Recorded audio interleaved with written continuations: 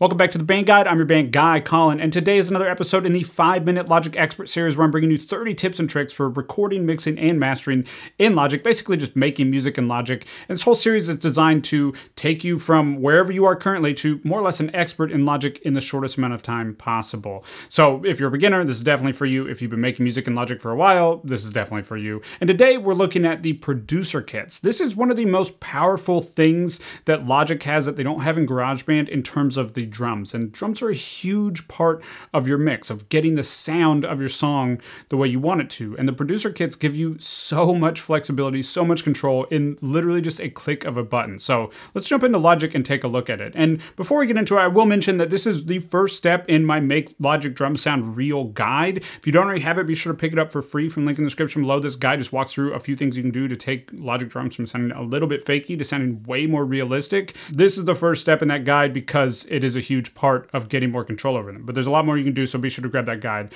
So we have our drums here, and if you've been following along, we customized a part a little bit using the Logic Drummer, then we used MIDI to really perfect it. And now what I want to show you is how you can use these producer kits to get way more control. So the first thing you need to do is hit Y on the keyboard to bring up your library, or you can press this little button up here. This will bring up your library. And all you have to do is go down to producer kits. And now you'll see all the same names that you saw before, but they have little pluses after them. So if we just take the SoCal kit that we were currently using and change it to a producer kit, you might not notice anything, but this added a little arrow here. And if I click on that arrow, it's going to expand out and show me all of the different tracks now to that drummer track. So this is what's called a track stack, which is basically a little folder that I can fold up or collapse out. And within it, I have all these different elements, and I can individually process the individual elements. So here in this song, I have, let's say, a kick drum. And they have two mics, so you have two different sounds you can blend together and process individually. I have the overheads, which are kind of like the mics above the kit, getting the overall drum sound. I have the individual snare top, snare bottom.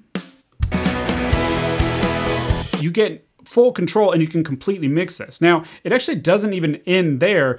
The fact that you get all those tracks broken out for you is awesome, but you actually get even more. You get a lot of flexibility when it comes to customizing it. So if you look at your overheads, you'll see above them, there's this little plugin right here. It's above the processing plugins. This is a software instrument plugin. And if you click on that, it brings up the Drum Kit Designer. And the Drum Kit Designer is exactly what it sounds like. It is a way for us to customize what all the individual parts are of the drum kit. It is a designer for the drum kit. So if I want to change out this kick drum sound or just try different kick drum sounds, I can try out different kick drum sounds. If I want to try out different tom sounds, I can try out different tom sounds, and I can find exactly the right sounds for my drum kit. And then within it, you can even turn up the volume of just the toms. I could take this snare. I like the sound of the snare, but maybe I want to tune it down just a little bit. Maybe bring it down until it's a really deep sounding snare, right?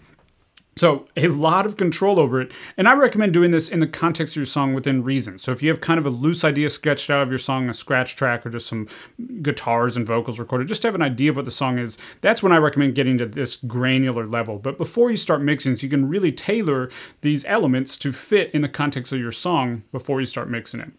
So that is a producer kit, and it is a super powerful tool that I think is amazing. And the fact that you get it built into Logic is pretty awesome. Now, if you don't already have the Make Logic Drum Sound Real checklist, be sure to grab it from the link in the description below. It's really going to help you out. If this video is helpful, be sure to like, comment, subscribe, and I'll see you tomorrow with another 5-Minute Logic Expert. One thing at a time, I can